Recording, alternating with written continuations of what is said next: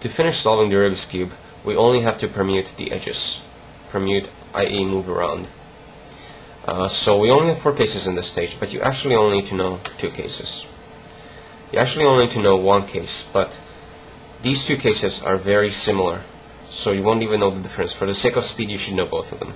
So forget about these 2 for a while. These 2 cases have both 1 edge already solved, and they each cycle 3 edges around the cube. This one cycles edges clockwise. This one cycles edges counterclockwise. To solve the clockwise cycle, hold the cube so that the solved edge is in the back. Do the following algorithm.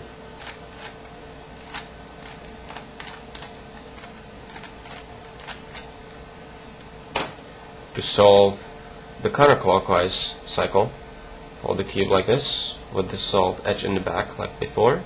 Do the following algorithm.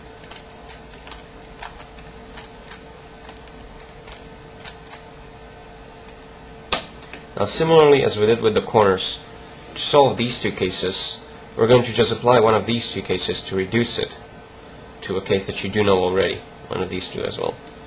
So this one needs to swap these 2 edges, adjacent edge swap. This one needs to swap 2 opposite edges, so opposite edge swap. I'm going to show one of these because it's pretty simple. You only hold the cube whichever way you want, and you apply one of the algorithms I just showed you. So for example, I'm applying the first one. This will reduce your cube to a case that I just showed you.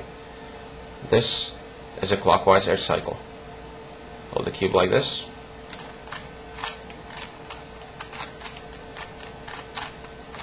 And that will solve it. And it's similar for this case as well. So, there you have it. This is the beginner's method of solving the Rubik's Cube. With this method, you will average around 3 or 4 minutes in the beginning, but you can get down to as good as 1 minute or so. Then you can start looking into some more advanced methods. You can also watch my video, How to Become a Speedcuber, which I'll link to in the video description. The video goes over some Rubik's Cube concepts which I think you should probably know about. If you are new to cubing, you will find most of it near the end a little confusing, especially when I go over some very advanced methods. But at the end I mention some things you should know about, such as lubrication, timers, and things like that. I give out also some helpful links. Now, a link to an HTML version of this beginner's method can also be found in the video description. The website I linked to is very helpful, and I recommend you bookmark it and have a look around. It lists all the algorithms and cases, and you can print it out and learn the method that way as well. If you found some part of this video hard to understand, please post it in the comments to request a clarification. All clarifications that I think are important I will update in the video description. So before you ask, check the description to see if similar questions were not asked before. If you have any other comments, post those as well. I like feedback. Other than that, I hope this video was helpful to you. I have a bunch of other videos that some people found very helpful, but most of the things I teach are advanced methods that you should not be looking into until you are well below 1 minute averages. Other than that, good luck with memorization. It's not that bad, it just takes a little patience. Just simply go stage by stage and memorize algorithms one by one. Take care, bye bye.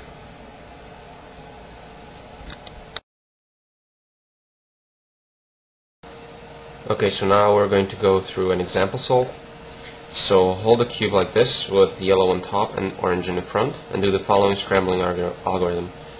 R, F, L, U prime, F, U prime, F2, B, R, B prime, U2, F2, R, U, B2, D prime, R2, F2, R2, U, F2, B2, D prime, U, B. Okay, so we're going to do the white cross first. We've got one edge already solved. Well, almost. We just have to pair it up with the center. Okay, so we just solved one edge. So let's see. I'm looking for more edges that are easy to solve. This green needs one move to be placed up on the top, like this. However, this green edge has to go here because this is the green center, so it needs to come here. So what I'm going to do is I'm going to do a U2 Now I'm going to place that green, and now U2 again to adjust the cross. Now we have two solved. This one can be solved very easily, just like this. And we have this red edge, which needs to come here.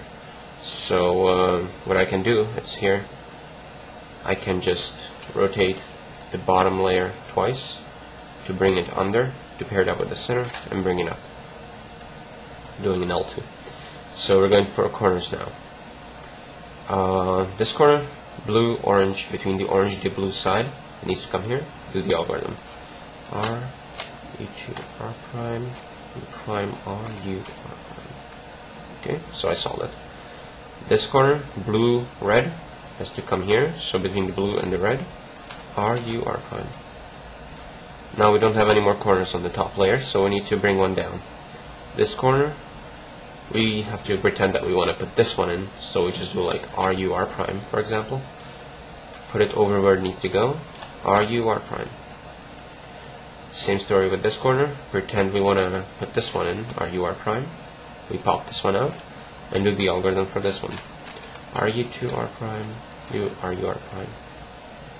We are now going to edges. So we have this blue orange edge. So we pair it up with the center like this. We put it on the right. We need to shoot it to the back now. So do the algorithm RU, RU, RU prime, R prime, U prime, R prime. And that's all that edge. This edge, red, green, paired up with the center. We need to shoot it to the front. So we do R prime, U prime, I prime, U prime, R prime, U, R, U, R. Next edge, here, pair it up, put it on the right. Need to shoot to the front. R prime, U prime, I prime, U prime, I prime, U, R, U, R. Last edge, pair it up. Need to shoot it to the back. So we have R, U, R, U, R, U prime, R prime, U prime, R prime. So now we have all the first layers finished. So now we go on to do the edge orientation. So we have two edges that need flipping. These two. They're adjacent, so we hold the cube with them on the front on the right, like this. Do the algorithm F, U, R, U prime, F, R prime, F prime. Okay, so now we have this case. For this one, we hold it like this, and we do the first algorithm, which is R prime, U2, R, U, R prime, U, R, and we've reduced it to a fish pattern case, which we can handle. So this is the first case as well. So just do R prime, U2, R, U, R prime, U, R. Okay. So now we are done that. We now proceed to do the corners. So I'm looking for two similar stickers. I don't see anything. So unfortunately we're gonna have to do the corner algorithm twice. So just hold it any way you like. X prime, R2, D2, RU, R prime, D2, R, U prime, R, B. And now we see two same stickers here. Put them on the right. X prime, R2, D2, RU, R prime, D2, R, U prime, R, B. So now I see that all these are finished. We have a corner cycle. We put the solved edge on the back. This is a clockwise cycle because this edge needs to come here, this here, and this here. So this is a clockwise cycle. Do the algorithm F2, U, L, R prime, F2, L prime, R, U, F2. And the cube is solved.